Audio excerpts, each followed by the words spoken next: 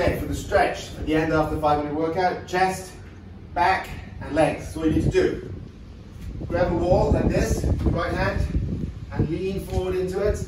And when you're stretching across here, you're stretching those chest muscles. You stay in there for 20 seconds. Do the same with the other side.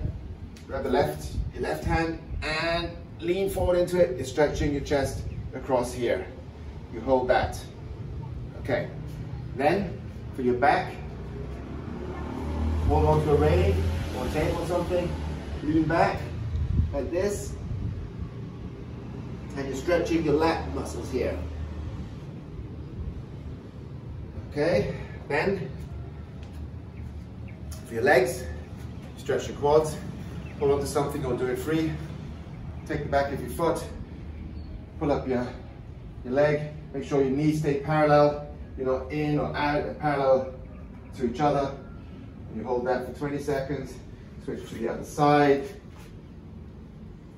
and do the same there. And that pretty much is the stretching, the basic stretching you need to do for the 5-minute workout. That completes the 5-minute workout, guys. Give it a go. Cheers.